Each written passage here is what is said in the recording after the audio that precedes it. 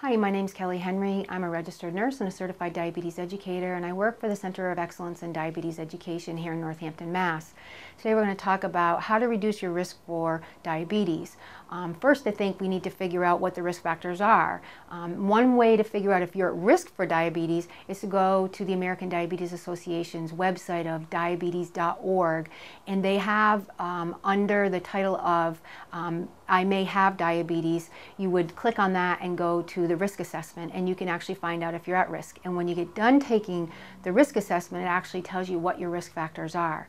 Some of the risk factors for diabetes are if you're over the age of 40, if you have a family history of diabetes, your mother or your father had diabetes, and or one of them had heart disease, especially if they died young from a heart attack. Or any of your siblings have diabetes also. Also, if you have high blood pressure, if you have high cholesterol, if you have what we call central obesity, and it doesn't necessarily mean that you're overweight.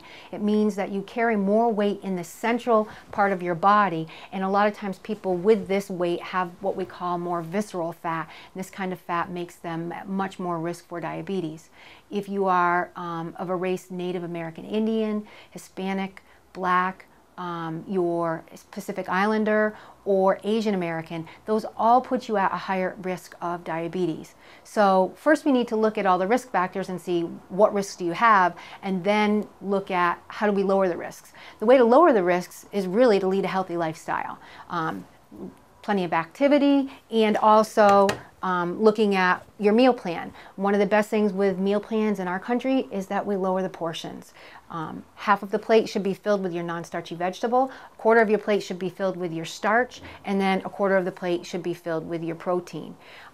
We overeat as Americans. I always tell people, get a smaller plate. Our dinner plates have grown in size. We want to make sure that they're a decent size, and then look at what we put on that. If you put a scoop of potato on there, you want to make sure that it's not falling off. If they put the scoop on and it stays together, that's the portion size.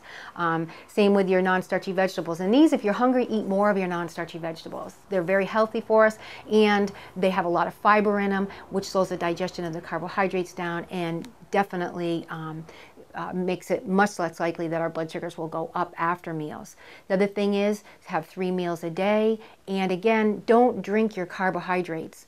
You want to make sure that you get your sugar from good sources. When you're drinking your carbohydrates, they don't fill us up. They also don't have any fiber in them usually, or not much fiber in them, and they're empty calories. We tend to drink more than we need. So try to stay away from sodas, juices, Gatorade, sport drinks, and plenty of water.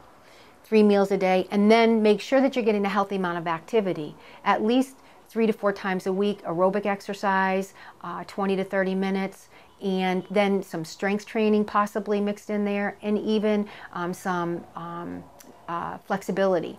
But with the exercise, it's good to get clearance from your primary care provider before you do take on any exercise if it's any question.